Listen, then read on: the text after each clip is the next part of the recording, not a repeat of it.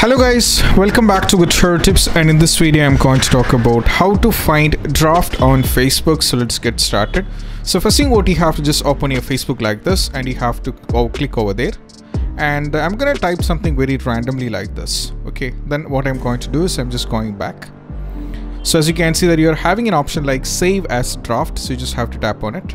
So now it is being saved as draft, and where to find it? So the easy question is you just have to scroll down your notification, and now you'll be getting a message notification like this: your draft was saved. So you just have to tap on it. Now you got this particular draft, and you just have to go back once again.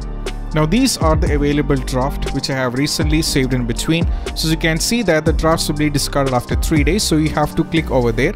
So click on 3-dot menu over there. So you can discard the draft either, or you can open the draft. So you have all three options, and these are the list of the draft which has been very recently I have made out. So this is what you have to do, and this is how you can find the drafts on the Facebook. And I hope this video is helpful, and if you find this video helpful, don't forget to subscribe and click on the bell icon for more notifications. See you soon in the next video.